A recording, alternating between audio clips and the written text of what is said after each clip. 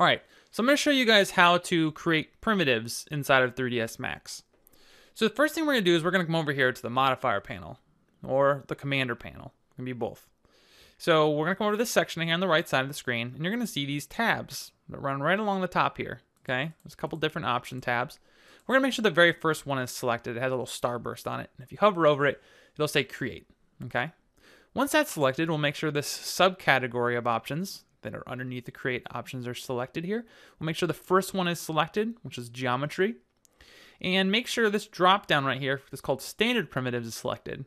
Later on we can talk about some of these more advanced primitives, but standard primitives is going to be where 90% of the things you're going to use are located.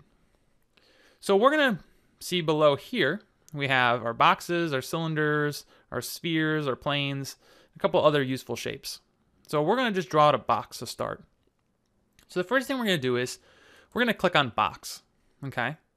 And once I've clicked on it, I'm going to come out to my scene here, and I'm going to left click and hold, and I'm going to drag out the footprint of whatever size box I want to make, okay?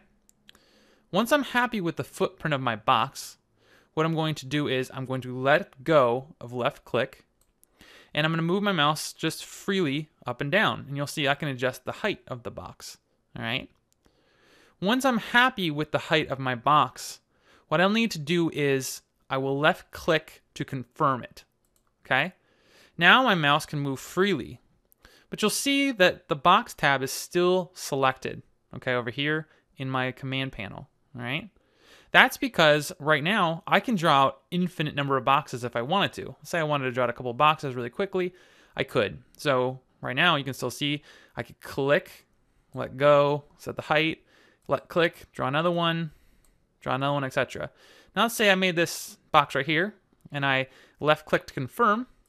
Let's say I wanted to stop making boxes. I can't come over here and click on this to stop making boxes, but what I can do is I can just right click my mouse, and that will drop me out of the creating mode. All right. Another fast way to do that is just come over and select your move tool, or use the shortcut W on your keyboard to select the move widget, and that'll drop us and not make us have to create primitives anymore. Now let's say that I wanted to create a primitive, so I'm going to drag it on our box. Okay, I'm going to pull it up, and this time before I'm done with it, I can just come over here and I can actually input values. So let's say I wanted this to be 35.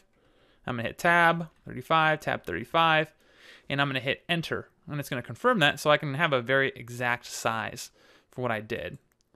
I can also, once I'm done with that box, I'm going to right click to confirm it. I can go to box mode here, and I can actually even open this keyboard entry tab.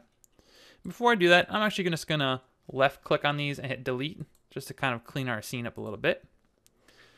I'm going to left click on box, and this time I'm going to come down here to keyboard entry, and I'm going to open it up. It's going to be a little dialog that'll open.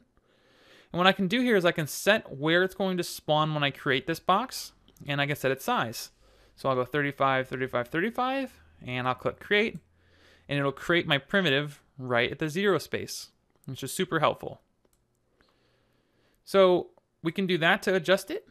We can also make it a cube when it creates or a box when it creates. And we have these parameters that we can still adjust to be very precise when we're first bringing our primitive into the world. Now, if you confirm your object and you really want to come back and you said, I just made this object, but oh no, there's no way to edit this anymore. All we need to do is we have the create tab right here, and the very next button to it is called modify. We can actually click on that modify button, and we can still get back here and edit our different options for our box at the primitive state, okay?